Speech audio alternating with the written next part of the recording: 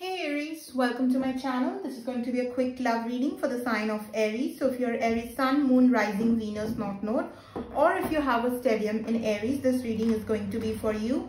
Keep in mind, this is going to be a general reading, so it might not resonate with everyone. If it doesn't, let it fly. Don't try to force the message. Also, don't let this reading take anything from you.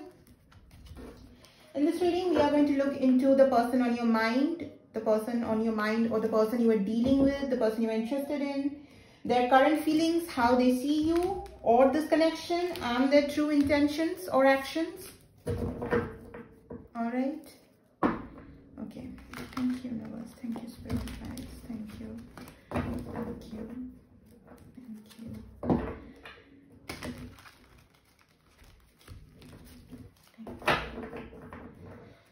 Thank you, spirit guides. Thank you, angels. Thank you, ancestors. Thank you, ascended masters. Thank you.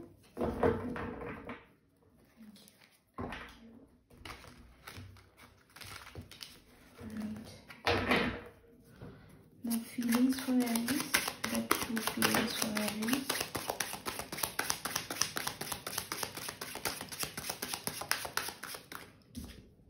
The Star. You could be dealing with an Aquarius. This person sees you as a wish fulfillment. You give them a lot of happiness. It's almost like a wish come true being with you. There's a very divine connection that this person feels with you. Ooh, the Moon.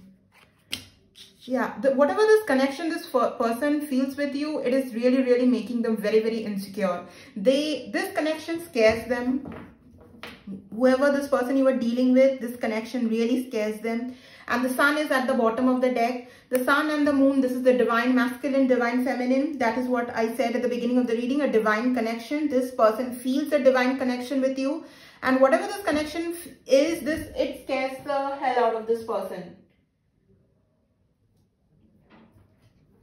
With the Seven of Pentacles, this person is really contemplating right now. They're thinking a lot. They're thinking about this connection. They're thinking about how to go about with it, how to approach this connection, what to do. So this person is a lot in the thoughts. They're thinking, contemplating. They can't stop thinking about this connection with the Moon. This connection is bringing in a lot of insecurities out of this person. And they are feeling very insecure. This person is very insecure when it comes to the connection, when it comes to you. And that is why they are too much in their head.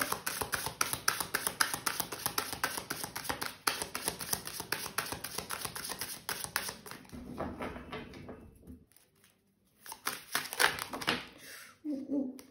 Okay, that's too many.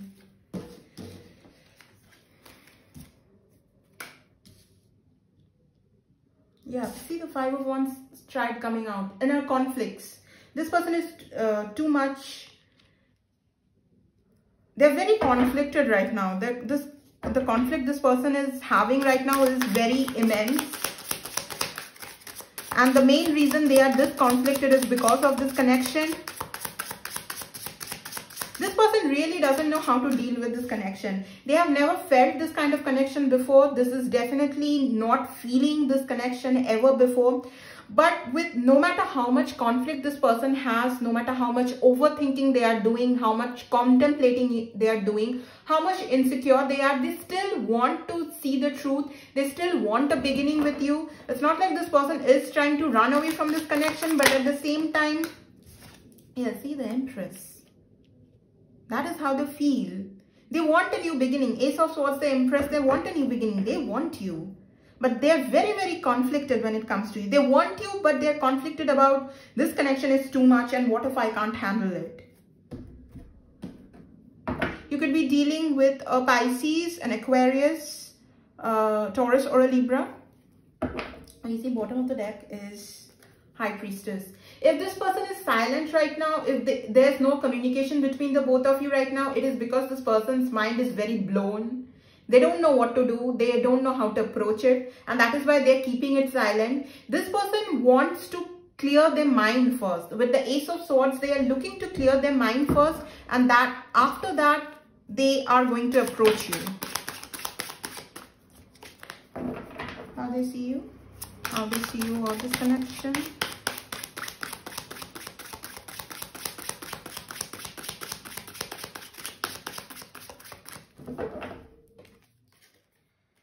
King of Cups. This person sees you as someone who's very, very mature. Okay, someone who's very, very mature, someone who knows how to handle their emotions. As much of a mess this person feels like they are, they see you as someone who is not at all messy when it comes to the emotions. You know your emotions. You are capable of knowing that. With 8 of Cups, you are the kind of person this person sees as who can walk away from things that don't serve them. You can straight up get up and walk away from things, situation, people, places that don't serve you. You have that kind of capability. So there's an immense emotional maturity this person sees in you. Okay. But at the same time, they know you are emotionally very, very available. You are not emotionally unavailable, or you're not blocked emotionally. Your heart chakra is very open, and you are very choosy also about who you want to give your cup of love. You're not the kind of person who will give your love to anyone and everyone. That is how this person is seeing you right now. Ooh, the King of Cups, the King of Wands. They also see you in this very, very masculine energy right now. Okay, Aries, and you are the Emperor, right? The bottom of the deck is Ace of Wands, the fiery masculine energy, and the King of Swords. Okay, as I was saying, Aries, your card is the Emperor card, right? So Emperor is a very Mars-based energy, very masculine energy. And this person can feel that kind of energy from you. The passion that this person sees you have is immense. You're the kind of person who goes after whatever you want. You're fiery, you're passionate, you can walk away from things that don't serve you. You also are very emotionally balanced, emotionally mature. So in short, this person literally sees you as this full package, but they see you in this very, very masculine energy right now. You could be someone who is male, female. You are in your masculine energy right now. You could be really, really pursuing something right now, and that is why you are in your masculine energy.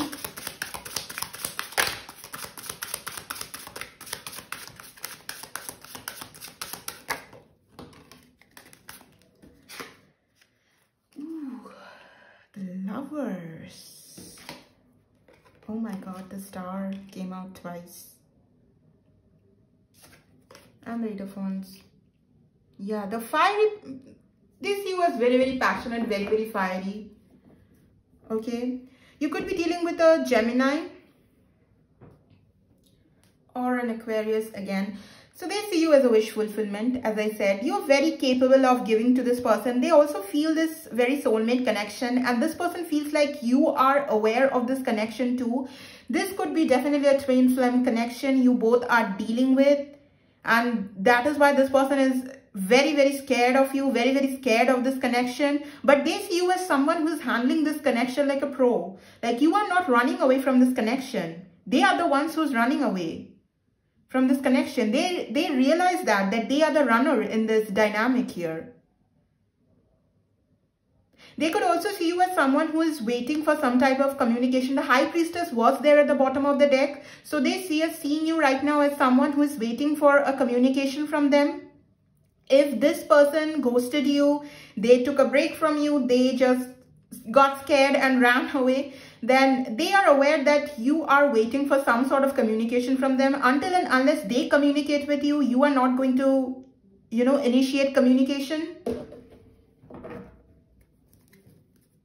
Okay, let's see the true intentions.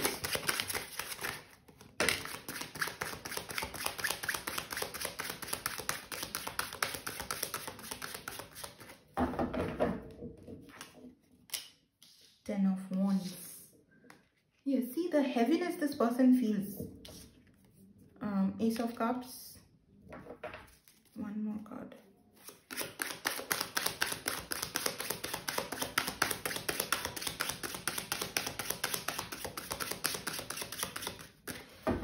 This is definitely the kind of connection where this person feels like they cannot match you. They need to work really hard on themselves to be a match to you. King of Swords. Yeah, they want to communicate with you. They want to bring this communication, but Page of Wands, communication. They want to communicate with you, but this person is very, very scared of this connection. They feel like they can't match you and they have to really work hard on themselves to be at par with you. But they want you. They want a new beginning with you. They want wish fulfillment with you. You make this person very happy. You make their cup overflow with love. That is the kind of connection this person feels with you. But this is very burdensome for this person. And that is why this person is trying to be very logical. So even if they communicate with you, it is going to be a very cut and dry kind of communication. Ace of Swords, King of Swords.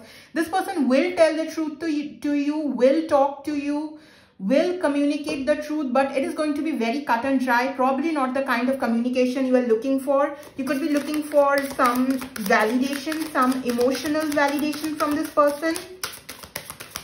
But that is not what this person can bring to you right now because they're too overwhelmed with this connection.